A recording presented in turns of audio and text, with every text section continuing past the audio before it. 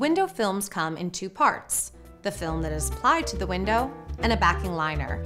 If you hang film with the backing still on, you'll likely find it on the floor within a few hours. This is the easiest way to remove the liner and keep the film from creasing. Pick a corner of the film you've cut and apply a piece of tape to each side on the corner. Have the tapes face each other and be slightly off-center. Press the tape to the film firmly, then pull the tapes apart, and this will release the backing. Place tape on the exposed corners to anchor the film as you release the backing.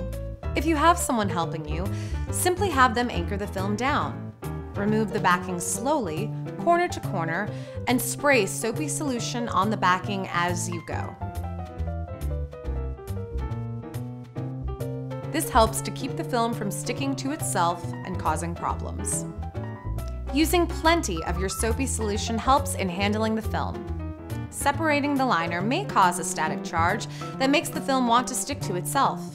To reduce static, spray the soap and water solution generously onto the film's adhesive side as you pull off the liner.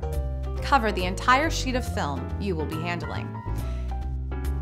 If the film sticks to itself, that piece will be wasted, so make sure you use plenty of solution on the film and glass.